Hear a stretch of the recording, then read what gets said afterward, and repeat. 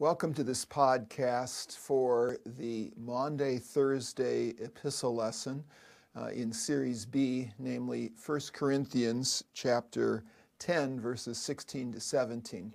I'm Dr. Charles Gieschen, and I'm privileged to speak about the Lord's Supper on for this very holy night in which we celebrate the institution of the Lord's Supper. Even though one may preach on the epistle lesson, one is going to naturally connect the epistle lesson in with the institutional narrative that'll be read from the Gospel of Mark, the institution of our Lord's Supper by our Lord. And this text, even though it's quite short, is a wonderful complement to that institution narrative. Why? It, in a very tight and profound way, it's in the chapter before Paul actually narrates his account of the institution of the Lord's Supper, namely in 1 Corinthians 11. You have Paul making some very pointed comments in the context of his condemnation, his law proclamation against the Corinthians in terms of some of the abuses of the Lord's Supper. And he, in the context of that kind of condemnation, actually confesses very profoundly and clearly what is offered in the sacrament of the altar, what is offered in the Lord's Supper. Keep in mind that the context of this in 1 Corinthians 10, although it leads into Paul's discussion of the actual institution of the Lord's Supper in chapter 11, here he's talking about the fact of how their practice of the Lord's Supper is sort of, while some of them are also engaged in what can be considered idolatrous practices, namely compromising with the pagan practices. He mentions this in verse 14. He says, "Therefore, my beloved, flee from idolatry. I speak as to sensible people. Judge for yourselves what I say."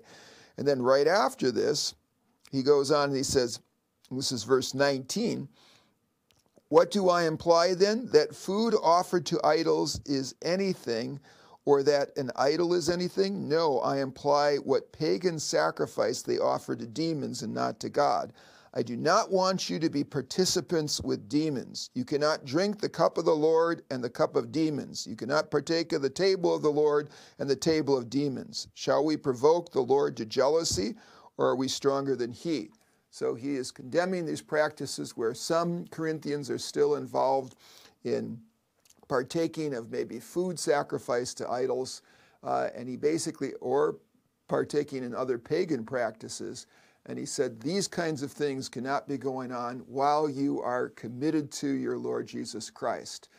This is a meal for those who have withdrawn from those kinds of pagan practices and the worship of a pagan deity. So it's a wonderful text even though the context is rather challenging, it's a wonderful text that in the midst of this, Paul confesses what we receive, and it's nothing other when we receive this cup, a communion with the blood of Christ, and a communion when we break this bread with the body of Christ. So as a complement to the institution narrative itself, we have this apostolic confession of the real presence of what we receive, it being nothing other than the very body and blood of Christ, what Jesus testifies to in his own institution of the sacrament. So let's move to this brief text, only 2 verses. We have it here in the board.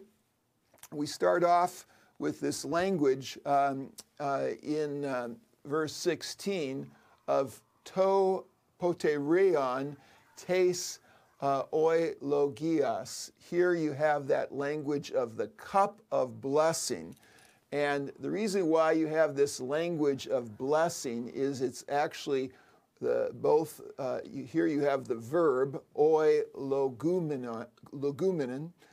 Here you have the term that's used in the words of institution, where you have Jesus taking the cup and after he had blessed it, So you have the participle form of the verb in the words of institution. Here you have the noun describing what this cup is. It's the cup of blessing. It's the cup that Jesus took and blessed and then gave it to his disciples. And how did he bless it? He said these words, this is my blood of the new covenant. So Paul is basically describing then specifically the wine, which is referred to as this cup of blessing. Here, when he says the cup of blessing, he's referring to the contents of the cup. So the cup of blessing, i.e. the wine which we bless, and here that's a reference to the words of institution. Is it not? You have uk, not may plus the subjunctive, but uk plus the indicative, because this is a factual statement. Paul is saying, he's not asking a rhetorical question where there's some possibility that this is not a communion with the blood of Christ, but it's a factual statement. So when he says, the cup of blessing which we bless, is it not a communion? This is sometimes koinonia, here is sometimes translated participation. I think favorable and more understandable in our circles is the word communion, because it's koinonia is a very important term in Paul, emphasizing this union, this fellowship. So the cup of blessing, the wine which is blessed, is it not a communion, a union, with what? The blood of Christ. So again, here in Paul is one of the most important confessions of the real presence in all of his epistles. This doctrine that this teaching that we emphasize on this holy night of Maundy, Thursday, that as we receive this cup of wine, we are receiving none other than a communion with the very blood of Christ. With this, in, with, and under this wine, we receive the very blood of Christ. And you have that very much highlighted here. The language of ta haimatios, the blood of Christ. And keep in mind, this is reflecting the very words of institution. When Jesus said, this, as he lifted the cup, this is my blood of the covenant. You have both in Luke and in Paul the language of new covenant.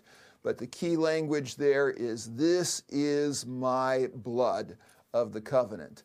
And the emphasis of blood here, as I would say if I'm preaching on Maundy, Thursday, is emphasizing specifically, as Matthew's account emphasizes, it's the blood that is sacrificially poured out for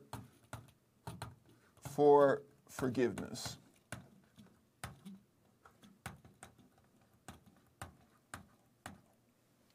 And you have this language then of poured out for forgiveness in Matthew's account, in Matthew 28, and you have this emphasis that this is the very atoning blood that Jesus sacrifices the next day on Good Friday. That is the very blood that is offered to us in this sacrament. And that's why it does something about sin, our sin. It offers us forgiveness because it's the atoning blood that won forgiveness, that paid the price of our sin at the cross. We are offered the very forgiveness won at the cross through this means. So it's a beautiful expression of real presence. This cup, namely this wine, which is blessed, it's a communion, koinonia.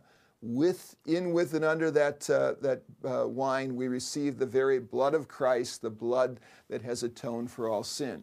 And then you have the other element that's referenced here. It's interesting that he begins with the reference to the blood of Christ, And I think he begins with that emphasis because he picks up at the end of, in the next verse, he picks up the emphasis with the bread. So by reversing the natural order, which is usually bread, as in the bread, which is Christ's body, and then the cup, which is Christ's blood, you have this order reversed. First, Paul talks about the cup, which is the blood of Christ, but then he goes to the bread because he's going to pick up in verse 17 this emphasis on bread again. So in the second half of verse 16, he says, the bread, so that's the other element, which we break. I should have put a green highlight on this. This is your present tense verb, your verb, which is used here in the subjunctive mood. The bread which we are breaking, is it not? And again, this is the ou plus the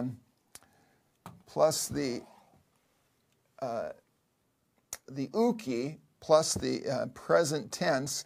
So that's expecting, again, it's a factual statement.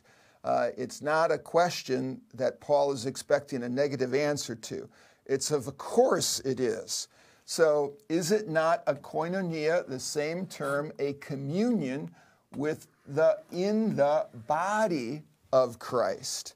So this emphasis that you have this bread that is also offering you the very body of Christ. And again, this is meant to call to mind the very words of institution that Jesus took bread and said, "This is my body." And so Paul uses this language of koinonia to express the mystery that with the bread we also receive Christ's true body, the body of Christ. And then after these two important confessions, so again, the uki is emphasizing these are factual statements. Of course it is a koinonia with the body of Christ. Of course it is a koinonia or a communion with the blood of Christ. Then he picks up on this bread and talks about the oneness. Here you have some different forms in Greek of the word one here. So because, and here you have this expression, because there is one bread, so here you have the causal statement, because there is one bread, the verb I, me is understood in that first phrase. Then you have in the second phrase, we who are the many are one body. And again, understood there is the verb to be. So because there is one bread, we, namely the many people who are part of the communion of saints, are one body. So here I would emphasize in the preaching the unity of faith.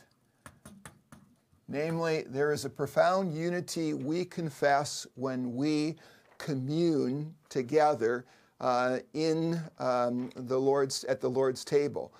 In the ancient world, one of the most profound expressions among Jews of their unity was their eating with those that shared the faith. So we call it, table fellowship. And certainly for Christians, one of the most profound expressions of our unity with others is when we commune at the same table. We are saying we not only share a confession of what we are receiving as we receive the body and blood of Christ, but we are also confessing our unity as being one body. So even though we are many different individuals, we are joined together in Christ, and so we have a unity that's expressed in that meal. So just as there is one bread, and even though we are many, we are one body. And here, body is used in the sense of, because we are partaking of the body of Christ, we are united as then the individual members of the one body of Christ, the church. Here, this language of being one body right here is really speaking then of the church as the body of Christ.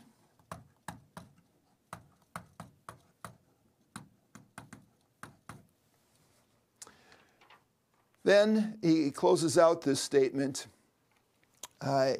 for we all share, right here, for we all, right here, are sharing, here's your verb, the present tense verb, out of the one bread. So you have that same word, one, used several places, and I think, again, it's expressing our unity. We partake of this one bread, so we're brought into one body. And that one bread unites us because it's none other than the very body of Christ. It's the true, real presence of Christ. So in Christ we have this unity. And here again, the emphasis of all of us, for we all share, right here, the verb, out of the one bread. And again, wonderful theme to emphasize on Maundy, Thursday, is not only the real presence spoken of in terms of the cup being the communion with the blood of Christ, and the bread being a communion, koinonia, with the body of Christ, but also then our unity, because we partake of this one bread, then we are one body, even though we are many individuals, and that we all are from this one bread. We all partake of this one bread. It's our unity. It's what unites us as the communion of saints, not only for 1 hour in church, but for all eternity we'll have this strong unity because we are joined to Christ through his very body and blood. So a wonderful theme to preach on Maundy, Thursday, when we think of Jesus' beautiful commands in the farewell discourse of John about being one in him, loving one another. And so how does that lived out? Well, it's lived out in light of Christ's forgiveness that we receive at this table. And that's the basis for our unity. That's the basis for our love for one another. May the Lord bless then your proclamation of this wonderful message of Christ's true body and blood and how he unites us as the church through our partaking of Christ.